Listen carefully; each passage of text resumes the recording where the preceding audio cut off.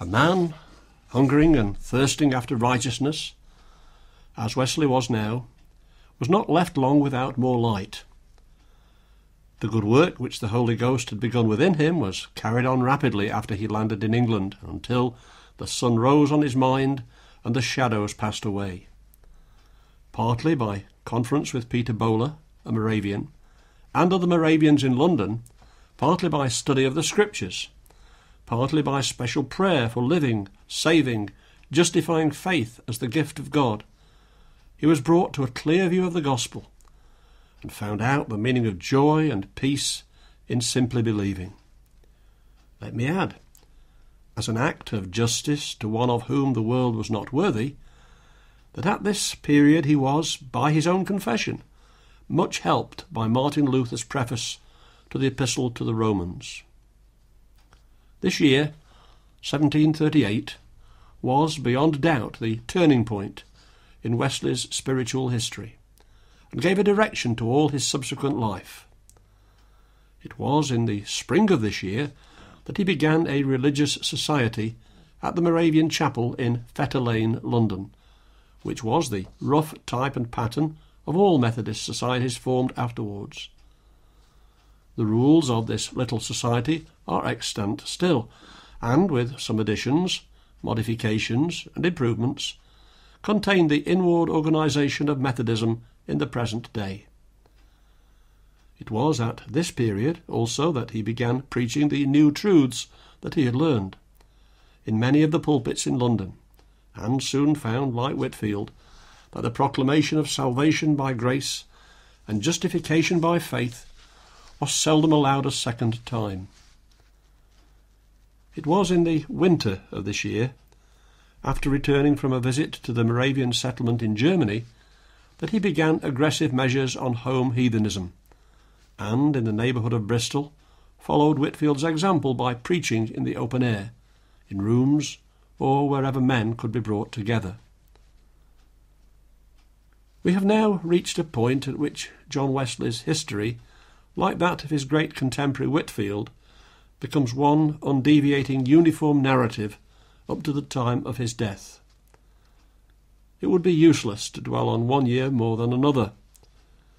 He was always occupied in one and the same business, always going up and down the land preaching, and always conducting evangelistic measures of some kind and description.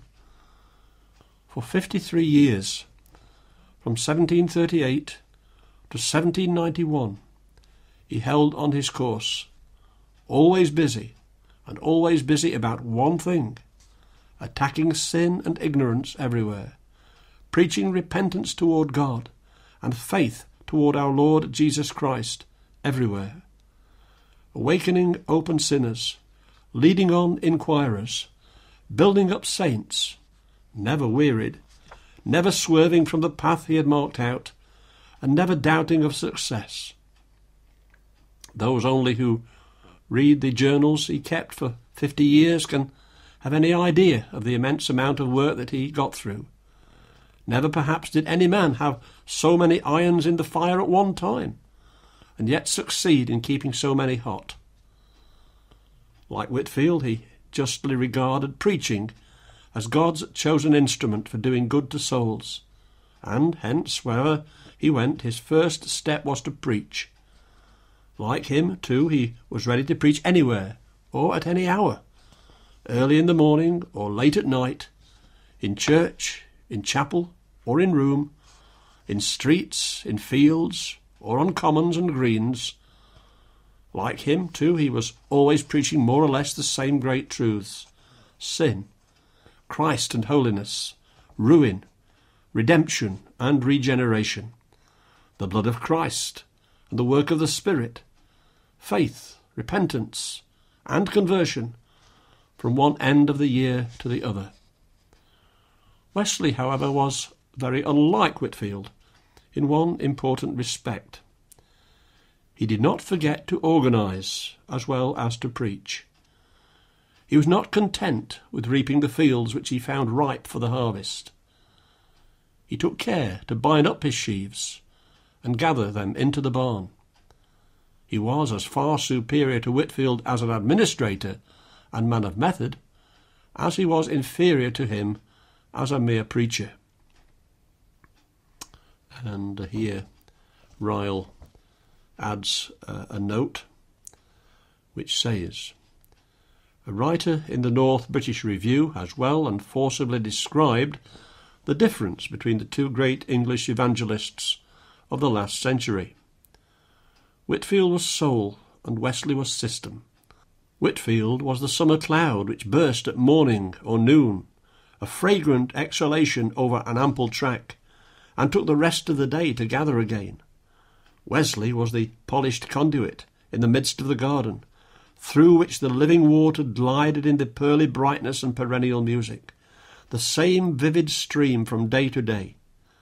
All force and impetus, Whitefield was the powder blast in the quarry, and by one explosive sermon would shake a district, and detach materials for other men's long work. Deft, neat, and painstaking, Wesley loved to split and trim each fragment into uniform plinths and polished stones. Whitefield was the bargeman or the waggoner who brought the timber of the house, and Wesley was the architect who set it up. Whitefield had no patience for ecclesiastical polity, no aptitude for pastoral details. Wesley, with a leader-like propensity for building, was always constructing societies, and with a king-like craft of ruling, was most at home when presiding over a class or a conference. It was their infelicity that they did not always work together.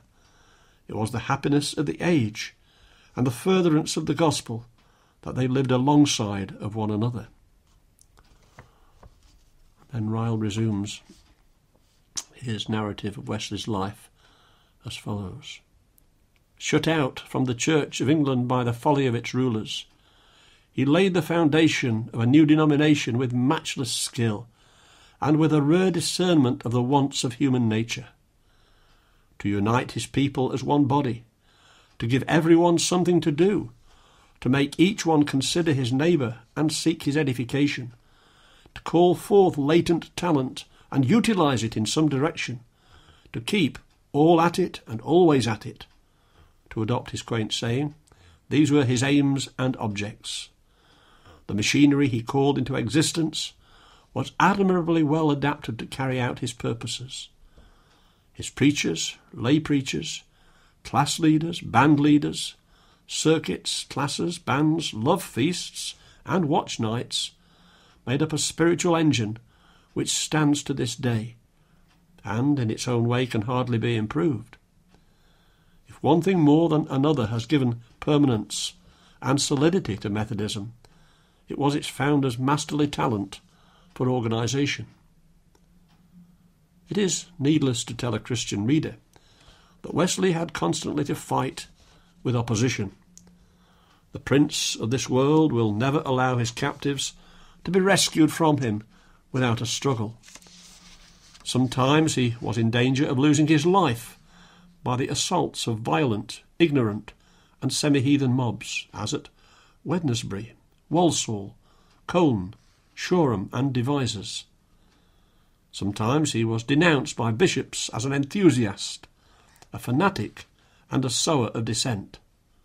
Often, far too often, he was preached against and held up to scorn by the parochial clergy as a heretic, a mischief-maker, and a meddling troubler of Israel.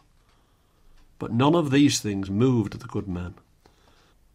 Calmly, resolutely, and undauntedly he held on his course, and in scores of cases lived down all opposition.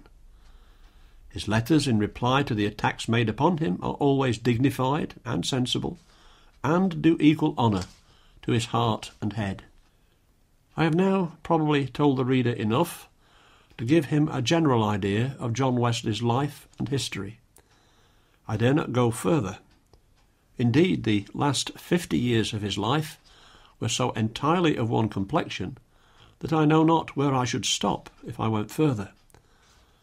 When I have said that they were years of constant travelling, preaching, organising, conferring, writing, arguing, reasoning, counselling and warring against sin, the world and the devil. I have just said all that I dare enter upon.